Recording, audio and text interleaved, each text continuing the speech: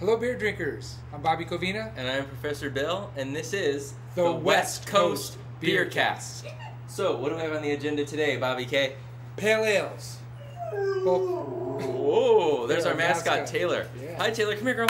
Hello, hello. You're liking those ales, huh? Yes. We've got English pales and American pales, which have kind of taken over. Yeah, you'll learn about that in the history segment. Let's take a look at the beers we have. All right. All right, up first we have Sierra Nevada Pale Ale. It's a stock one. Find it pretty much anywhere you go. Kind of started the whole thing over here for American pales. In fact, it did. Up next, Widmer Brewery's The Original Drifter Pale Ale. So there you have it. Widmer, they make that one half that some people like, and I don't. All right. Third on the agenda, we have Marin Brewing Company. This is the Mount Tam Pale Ale. Won a bunch of awards. Yeah. Haven't tried it? Yeah. Up in Northern California, because I don't know what Larkspur is, so it's not near here. Yeah, Northern California. Thank you, studio audience. 5.5%, which is, right about in the middle. Okay. Next, we have Oskar Blues Brewery, the Dale's Pale Ale. Pretty excited about this one because Oskar Blues also makes 1050. That's a really dark imperial stout. That's how you say it, 1050. You really do. It's F-I-D-Y, fiddy. That's. Yeah, I mean, you say it, it just doesn't. It doesn't work. Anyway, it's awesome. It all comes in cans, so as you learned last week, cans are good. Prevents light from getting in, keeps it nice. Good for the environment, easily recyclable. All that. Looking forward to this one for sure. Then we have Lagunitas Pale Ale, the New Dogtown. So pretty excited about this one. This one tends to be pretty malty for me. Yeah, less hoppy than most Lagunitas, which tend to be just fistfuls of hops. Yeah, so looking forward to this one as well. All right, we got the Deschutes Twilight. We've done the Mirror Pond on our Epic Ales, and the Twilight's their summer pale. Much more light on the palate. Not as much upfront hops, but we're going to get to all that. Alpine Brewery from Alpine, California. Up north too, I'm guessing. Alpine Ale. Yeah. All right, then we have Alesmith back down to San Diego. Alesmith X. Really like Alesmith. Their Speedway Stout is one of my favorite stouts on the planet. Hard to find. So this one's XX for extra. Extra pale. Extra what does that pale. Mean? Extra that pale. means it's paler than usual. So. Okay. Kind of like me in the wintertime. Yes. Or me most of the time. Oh yes, and the Flying Dog Doggie Style Pale Ale. Yeah. You want to make sure you don't give this to your father-in-law because he might take it the wrong way. Yeah. But should be good. That'll be our final one. All right, so let's take a look at our history segment, learn a little about pale ales, how they came to be. Hello, Weldon here, and I'm back from my Baltic cruise. Happy to be with the Beercast. Pale ale is a beer which uses a top fermenting yeast and predominantly pale malts. Like many beer styles, pale ale resulted from an innovation in brewing technology. The brewers in Burton-on-Trent in England were looking for a way to produce a more consistent and paler beer. The kilns of the day used wood, which was difficult to control and often resulted in dark roasted or even scorched barley. They found that coke, a processed form of coal that burns hot and steady, gave them the desired effect, a clear, amber, or copper-colored ale.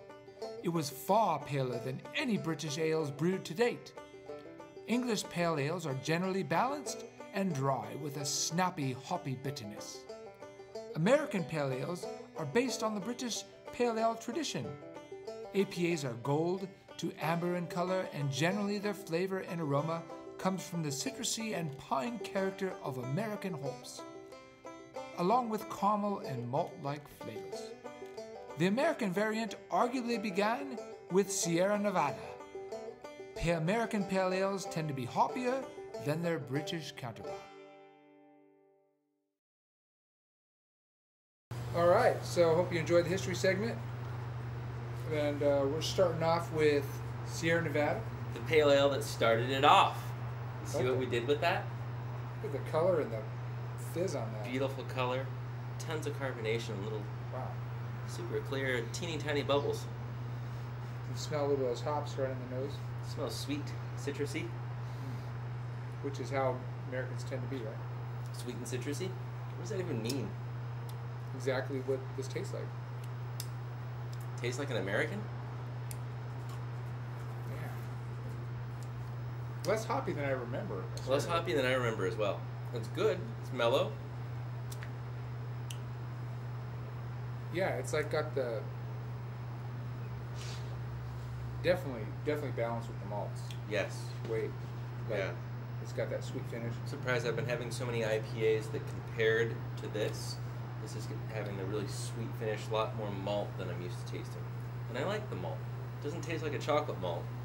No chocolate at all, but not much malt at all. Typically, but with this, I get it. Wow, okay. I'm more impressed than I thought I was going to be. Yeah. This is delicious. Well balanced. So here's the Drifter, Widmer. A little more caramel in the color. This one, huh? Yeah, much cloudier. Doesn't smell as much. Not nearly a nose. Yeah. Sour? Sour and creamy. Yeah. Creamy bad. Not creamy Boddington's creamy. Yeah, I'm not digging this at all. Creamy like fancy cheese that you don't like creamy. It makes That you has want a to strange taste. makes you want to do that beer face. Do you imagine like the old guy from the greeting cards? Yeah. Yeah. I know a lot of people like it, so not to offend anybody, but next to the Sierra Nevada. Oh no, no. This is the last time I'm having a Drifter in my house. The Mount Tam came highly recommended from the folks at Lone Hill Liquor, and if you're in Glendora, shout out to Lone Hill. They have good selection and very knowledgeable. So we'll see.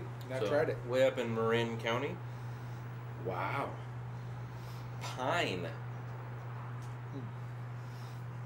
Smells like a Christmas tree.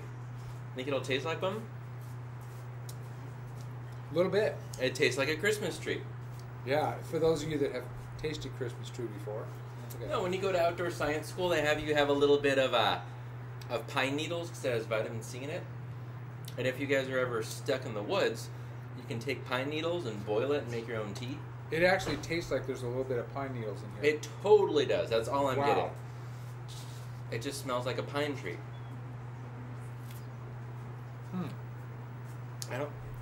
It's interesting. I don't think I'd want more than about 3 ounces of it. Yeah, interesting is a good way to sum it up. If you don't know what pale ale to try this. If you're looking for something just solid, don't try this. This is definitely out of the box, and I was not expecting that. Yeah, we shouldn't have put this number 3. No, it should have been later. Should have been the out of the box. No, we didn't know it was that out of the box. Won a whole bunch of awards. Huh. Our studio audience is shaking their heads. Every time you sip it, it tastes a little different. Well, yeah. Like different hops come to the front. Yeah. I'm still just nothing but pine. A lot of pine. This is Oskar Blues Dale's Pale Ale. So, I've only had their 1050, and it's delicious. Okay. My nose isn't really working. Yeah, I was just thinking my nose is broken. I was expecting an explosion of scent and I like the color though. nothing. Beautiful color. You can actually see through this. That's awesome.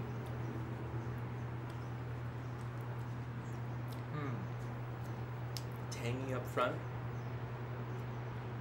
The hops just linger. Are you getting that bitter hoppy lingering like it never goes? Yeah. The finish is long. Yeah. This is a Wow. big hoppy. Takes me up. Wow, that Doesn't it just go? continues. Yes. If you could visualize taste, it'd be like slow, like molasses dripping down. It's not aggressive. That is the longest finish I've ever tasted in a beer. Yeah. Amazing. This is cool. It just, the flavor just keeps on. Keep it on. Wow. Lighter in color. Lagunitas Pale Ale. New Dogtown. Yes. We've had one of their ales on here. Yeah. And Wow. Even clear. I can I'm getting a little completely smell. see through this. kind of mellow citrusy Yeah. kind of. Citrusy kind of. Like orange. Need to throw the oranges away a week ago kind of orange. Well, I didn't really Yeah. see there, but Mmm. Same sort of thing. Delicious. Really yeah. citrusy, really tangy. A lot of malt. A lot Lots of of malt malt. on the back end. Get a little bit of pine up front. Do you? Huh? How's studio audience? Did you find the Lagunitas? Should be. This is probably the hoppiest of all the Yeah. ones I've tried so far. What? There is. All right, we'll get on it, guys. Hoppiest I've had.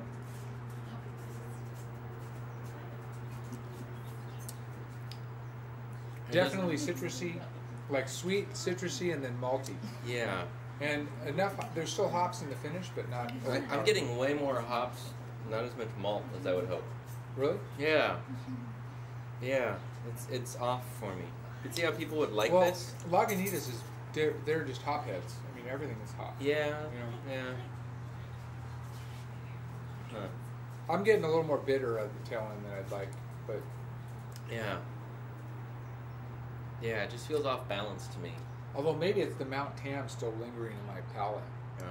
That was strong.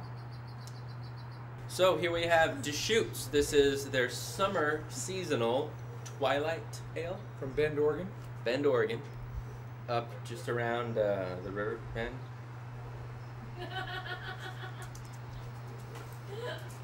Nice nose. Balanced nose. Way different than anything else. Way different. Way. It's got. It's good. This is Whoa. more just like I think of just a delicious beer, this is what I think about. This is a versatile. I mean, you could drink this by itself on a hot summer day around the pool. Delicious. You could do it with burgers and backyard barbecue. Almost anything. Really well balanced. Yeah. Wow. I like it a lot. Really good. Lighter in color than the rest. Mm-hmm. Well, we like their mirror pond. Yeah. This is Yeah. following right Solid. Wow. I like it. I had this at a tasting with 5 other really good beers, Yeah. and this one stood out. Yeah. Yeah. So Yeah. hard to find. You might not be able to go into your liquor store and just buy it, but you can definitely get it from Deschutes. Yeah, if you live in Oregon. Get a case of it or something. Yeah. Like Fantastic. it. Well Like it a done, lot. Deschutes. Well done.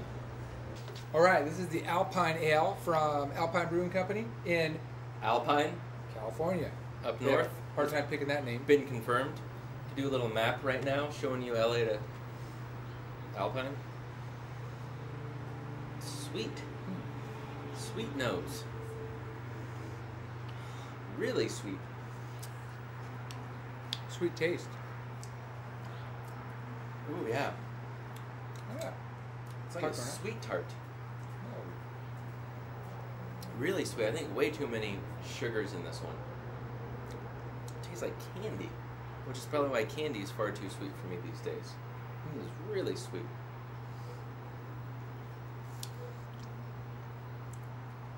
Wow, that's all I'm getting. Malty finish. It's got a generous amount of hops though. Yeah?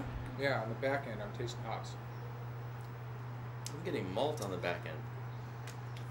You are? Yeah. See, I'm getting opposite. I'm getting malt up front and then Yeah. hop, that bitter hops. I'm just Normally going, it's the other way around. yeah. Maybe my tongue's backwards. I'm going sweet to malt, and you're going malt to hops. I'm not even getting hops. I'm getting it. I'm feeling it right now. The hops in the finish. No. Well, Especially compared to Oskar Blues. I mean, that just hoppy finish. Love that finish. Yeah. well, this one had a real good rating. Yeah? So I'm not sure who rated it. It's too sweet for me.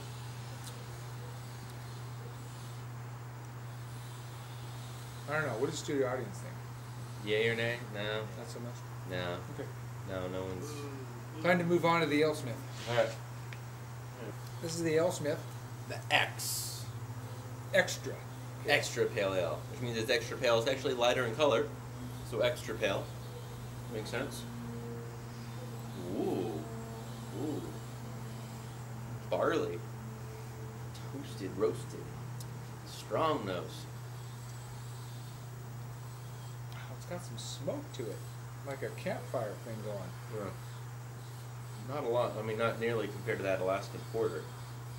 Smoked Porter was insane. This is just nice. Tasting ash. Really? Yeah. Get a little bit of that. And a lot of ash. Roasted barley, maybe? They roasted the crap out of this. That's good. Gosh. I like it. Whew. I'm surprised it's so roasted in flavor for how light it is. I know. Super light. Kind of like that coffee grinds. Grinds. Grinds? Or grinds? Coffee grinds. Yeah, Coffee yeah. grounds. They're coffee grounds. Grounds. Sorry. Grinds. That's what you get in a lemon. Of course, I didn't have the answer. My wife had to tell me what to say. First time I thought. Like somebody put a cigar out in this. That's what I'm tasting. Yeah, a little bit. Kind of tobacco-y. Yeah. Bit. Yeah. Good call, Bobby K. Well played to you, good sir. Definitely drinkable, complex. Yeah, I Tobacco, was roasted, not expecting this. barley. Interesting. All right, so we're at the end of the road here with the Yes. Flying Dog Doggie Style Pale Ale. Oh, it's This is a, well, whatever. Well. It's Flying Dog, the bar's pretty high. yeah. Not a lot of nose. Only 35 IBUs, which is pretty low.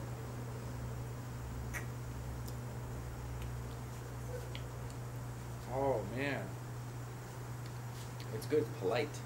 very polite. This is the beer that shakes your hand just the right way, not that like dead fish hand or the guy that shakes it too hard and like rips your hand. It's just like, oh, that was a good handshake. Okay, so a solid Right. handshake. Solid. This is a solid handshake right here. Matches your hat. Wow. I'm thoroughly impressed No. with this. This is everything that a pale ale Should be. wants to be. Yes. The finish isn't as good as the Oskar Blues. With Dale's Yeah, Ale. but it there's gives more you in the enough middle. hops, but then it kind of decays, Yeah. and you're left with your normal taste buds instead of It's the liquid version of a good snare drum. yeah. Big hit and kind of fades off. Right. Yeah. This is head and shoulders to me above every. Just kind Really? of Above towers- everything? Yeah. Wow. I'll have to go back. I like it. It's solid. There's nothing I dislike. Fantastic pale. If you don't know what a pale ale is, Flying Dog, Doggie Style will tell you this is a pale ale. Right. This is a good. If you've never had a pale ale, get this one. It defines the First. style. Right. Absolutely. Yeah. Definitely. Or maybe it's just because it's the 9th one we've tasted. No, No? no, not at all. No, I mean, others have more, like a better finish, a better nose, better attack, but this has... I can't think of little anything bit of bad to everything. say about this. No. No, it's fantastic. Like, this is the guy at work that, like, wins all the awards and beats you out for everything, and then you hate him, and you want to find something bad about him, but then he's, like, really nice to you, and he buys you lunch. It's and, true. And he lets you use his boat, and you're like, well, I just can't. That's the say only anything. reason you don't like it. You're like, okay, I guess you're just perfect. Yeah. There you go. And that's like this beer. Unless you're my sister, in which case you gag and say... Probably can't hear it, but she's gagging in the background. Somebody in our studio audience is gagging on the beer right now. It was my sister, I said who it was. Yeah. Yeah, we can give a shout out. Fighting Irish. Woo! I think it's delicious. So if you don't like this, you do not like pale ales. That's fair to say. So first off, Sierra Nevada, just the mainstream pale ale. If you're looking for a pale ale, this is the one to get. It's nothing to write home about, but I mean it's solid. If I had my choice amongst just very generic beers, Sierra Nevada, go to, you're good. The Widmer Drifter, not impressed. Fell flat. Bleh. Marin Brewing Company, the Mount Tam, that was our pine needle. Crazy pine needles. If you love pales and you are just sick of, I don't know what to try next, this is the one to try. So Lagunitas, what do you think, Bobby K? Uneventful. I was expecting more from Lagunitas, but it was okay. It was good. I liked it. I thought it was solid. It was good. Deschutes Twilight. That one's just, oh, it's delicious. I think it's one of those, if you need a pale ale, Deschutes Twilight is delicious. Delicious anytime, anywhere. Well, I don't know anywhere, but... It's the all-around beer. You can drink it anywhere. Okay, not in the car. Right. Alpine. Alpine was not fine. Well, It's too sweet for me. Way too sweet. a lot of malt. A lot of sweet. Okay. Malty. We both agree on the malts. Yeah. All right. So, Alesmith X Extra Pale Ale. That was good. I really enjoyed it. I thought it was really complex. That's one I could drink the entire tall glass of it and still be intrigued by it. Very complex. Yes. I don't even know what to say about it because I'm not... I mean, it had cigar, it feel had like- a little bit of ash, really malty, just everything. I loved it. I feel like I need to go study beers for like a year and a half and then come back and then I can say something about it. It's that over my head. Yes. So, yeah. And finally, Flying Dog, the Doggie style. unbelievable. Still holding it. Maybe the best beer ever made. I don't know about that. I thought it was delicious. And it's got a great name. Yes. The quintessential pale ale. It's just kind of out there. Like, not bashful at all. We're going to call it Doggie style because we don't care what people think. Yeah. And yet it was polite. It was For a polite. paying chick. Okay. Yeah. Okay, so we have a pick of the week. Pick It of the was week. Tough. Tough. I think this one was very much haves and have-nots. The haves, absolutely.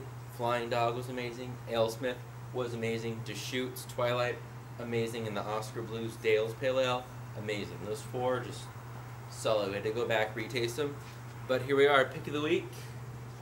The Flying Dog. Flying Dog. Doggie style. Pale ale. It's really just the quintessential pale ale. The finish not as good as the Oskar Blues Dale, but just, I mean, it's everything you could possibly hope for in a pale. If you're getting a thumbs down, it's because you do not like pale ales, but I think it's delicious. This was, what did we say? The solid handshake of beers. Yes. You should put that in quotes. Hey, so are we going to let our studio audience pick since it was such a close call? We can. Maybe we'll do that. Should we call like two of them up, maybe out of the studio audience? Yeah, if they want to. Maybe one guy and one girl. Okay. All right. Why don't we have? Let's see. Who wants to come up? Anyone? All right. You? Annie, Okay. come on in. Come on up. Do you have your pick? I have my pick. So have a seat. Can I pick Go ahead it? and grab it. Dun dun dun! I picked the Drifter. Oh, So- the Drifter. So good. This is By Annie far out the of best. out of South Bend. Why the Drifter? It tasted the best. I thought the worst was the Doggie style. Okay, so our pick of the week is her unpick of the It's week, my unpick of the week. and our worst one is actually her favorite. So, I So suppose go with me, America, and the world. and the world, not just America. Yeah. This is Matt Levesque, also known as the King of Cool. And it looks like he's picked the Dale's it is. Dales. Why Dales? Pale Ale from Oskar Blues. It is fantastic. It comes in a can, which is old school. None of this fancy beer stuff. Bottles. Go with Dale's. All right. All right, so there you have it. Pale ales. A lot of good ones. I'm Bobby Covina. And I'm Professor Bill saying, Now that's a beer.